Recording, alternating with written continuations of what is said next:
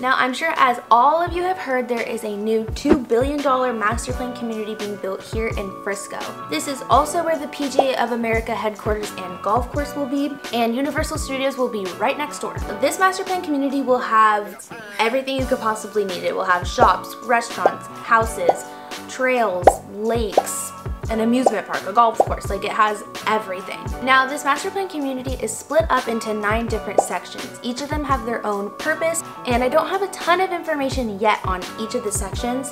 However, I will tell you everything I know so far. So let's get into the specifics of each section. So first off, we have Brookside and the Preserve Village.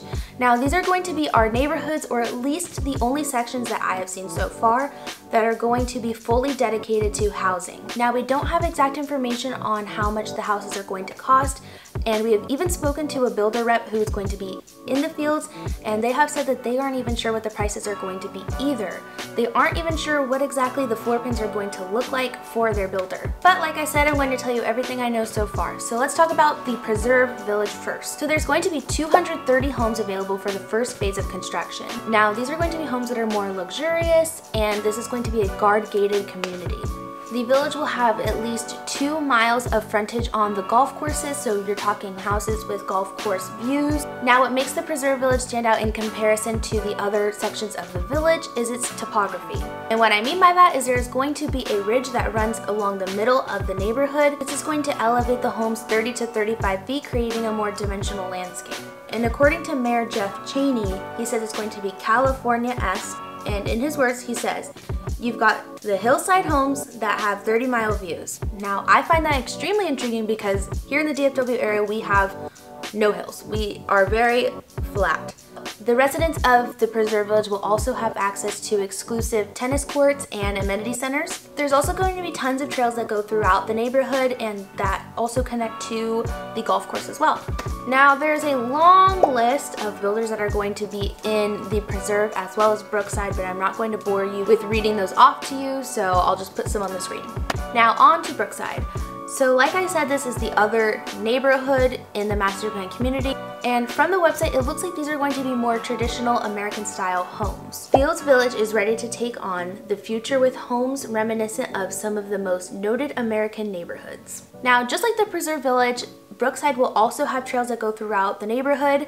I will say Brookside does mention that theirs will be multi-use, so they will have biking trails as well as hiking trails. Olivia Clark Homes is one of the builders that will be in Brookside, and the Olivia Clark website has some examples of different floor plans and models that will be in the neighborhood. Now, these range in different sizes and floor plans, like I said, and it looks like there is going to be a lot of townhomes actually. Let's get into the rest of the sections of this community. So next we have Fields West. Now, this is going to be Legacy West 2.0. Like we said, same developers, but this is going to be a lot bigger. And from the website, it looks like the Fields West section will offer more affordable housing options. It looks like there's going to be townhomes that start at $399,000. Now, I said affordable because in comparison to the millions and millions of dollar homes that will be in the Preserve, it is definitely more affordable. Fields West will also have 4,200,000 square feet for office spaces and also 425,000 square feet for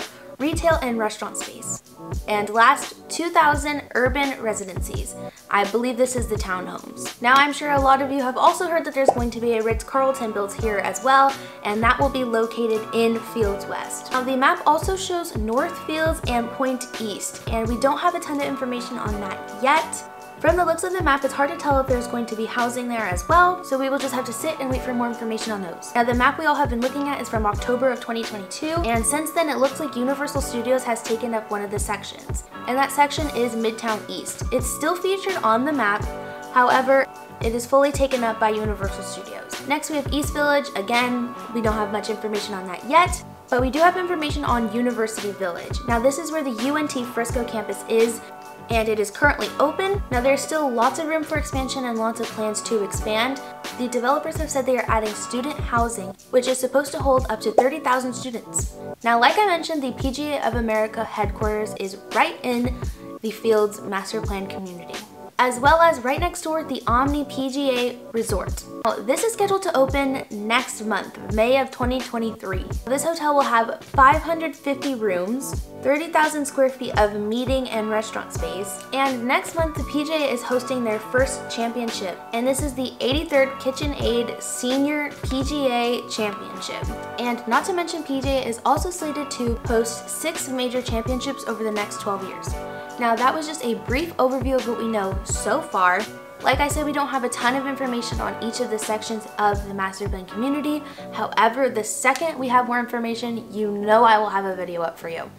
Thank you so much for watching, and please let me know in the comments what your thoughts are on the Fields. I'll see you next time. Bye!